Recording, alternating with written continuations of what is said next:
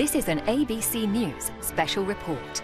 Queen Elizabeth II, the legacy, the life. Now reporting, David Muir. Good morning. We're coming on the air this morning for the beginning of what will be the final journey of Queen Elizabeth II. Her coffin now at the Palace of Holyroodhouse in Edinburgh.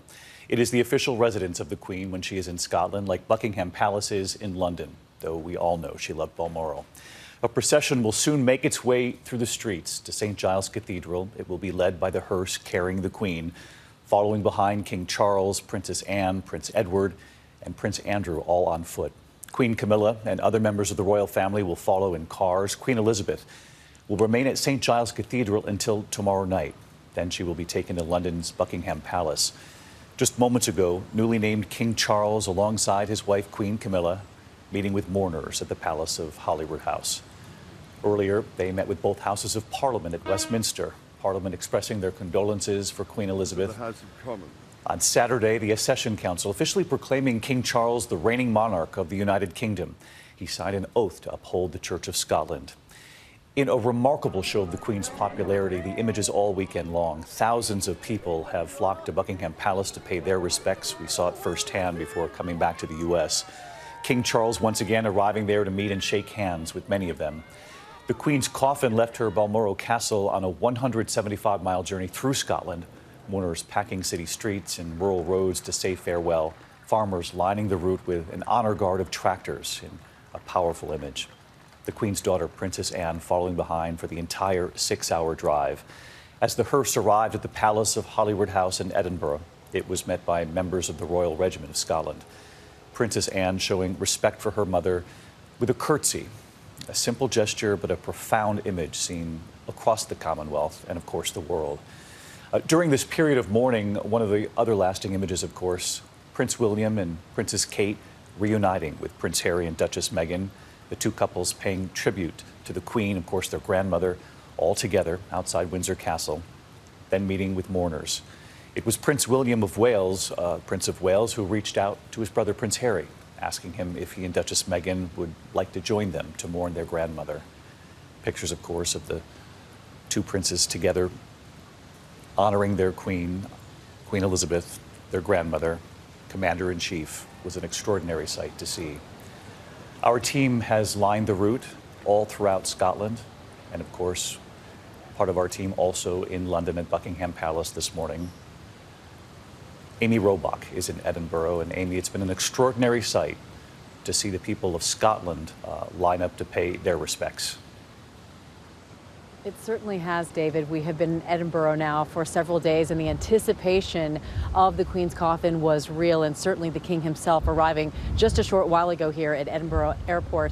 And we have watched police presence increase, and people lined the streets yesterday, thousands of them, to see the Queen's hearse pass them by, to just get a glimpse of the coffin. And as we talk to people who came here from around the world, we've talked to Americans and French and people from all over Europe, not just Scots here, wanting to see history unfold and to pay their respects to a woman who they say showed them strength and courage throughout the years. It's palpable, the emotion and the sentiments being felt by the people here in Edinburgh to witness and to pay their final respects to Queen Elizabeth II.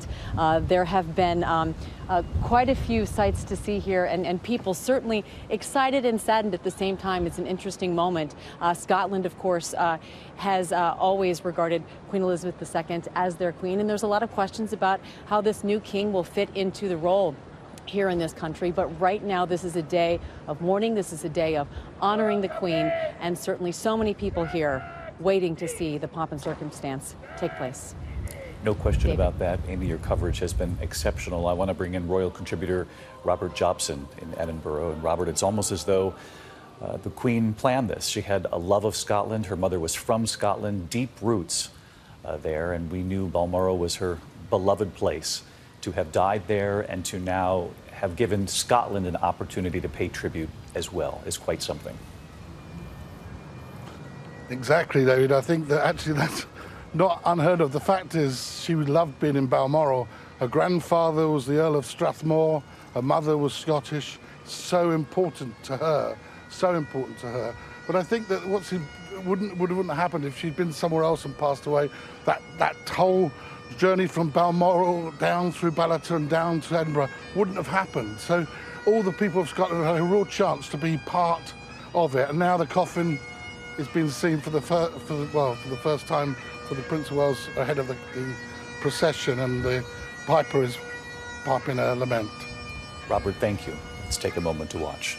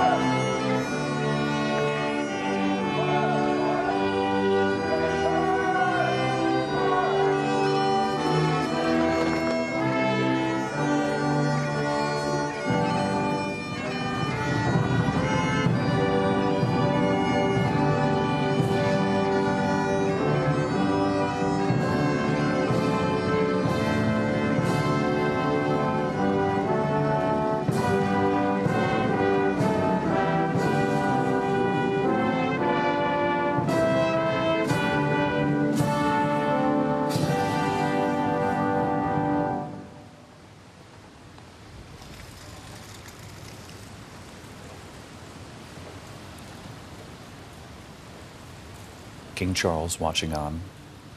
We know the coffin will be taken in procession in that hearse from the palace of Holyroodhouse to St. Giles Cathedral now, where it will then rest for 24 hours. You have likely noticed yourself at home that the coffin is draped with the royal standard in Scotland, also dressed with a wreath of flowers. Many of those flowers from Balmoral. White spray roses, chrysanthemums, white heather from Balmoral, rosemary among so many other flowers. The flowers the Queen loved.